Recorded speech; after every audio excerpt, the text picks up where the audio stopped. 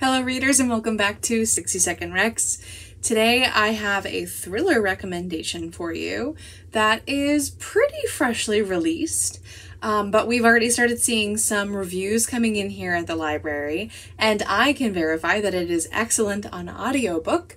So if you're interested, stay tuned, and without further ado, 60 seconds on the clock.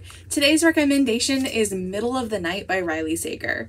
This is a very different Riley Sager than we've read before, but with some of the classic Riley Sager elements.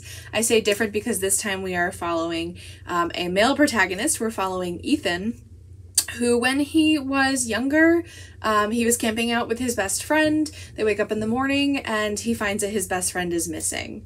The story takes place then 30 years later, where his friend Billy still hasn't been found, but Ethan has had to go home to his parents' home under the guise that he's house sitting for them, but they just don't want to sell their house because everybody in this cul-de-sac knows everybody.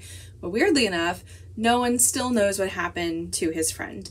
The story is told then back and forth, setting the scene for when they were kids with their friends as well as in present day, as the cold case might not be so cold anymore. This one is narrated by Santino Fontana, so if you recognize that name, cool. If you don't, he narrated the You series by Carolyn Harkness, which is fantastic to listen to if you want to be in that mindset, but this is nothing like that. It is just the same narrator.